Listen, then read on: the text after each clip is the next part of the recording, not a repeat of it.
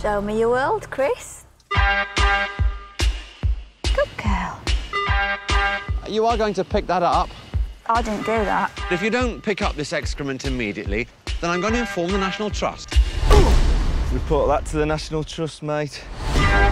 Never thought about murdering innocent people before. He's not a person, Tina, he's a Daily Mail reader. I don't want this to ruin our holiday. The police are pursuing a ginger-faced man and an angry woman. Sit! You're a liability. You're just like your mother. Has it gone wrong? Say one word and it's... I can fly! So have you had a nice holiday? Yeah, I've had a brilliant holiday.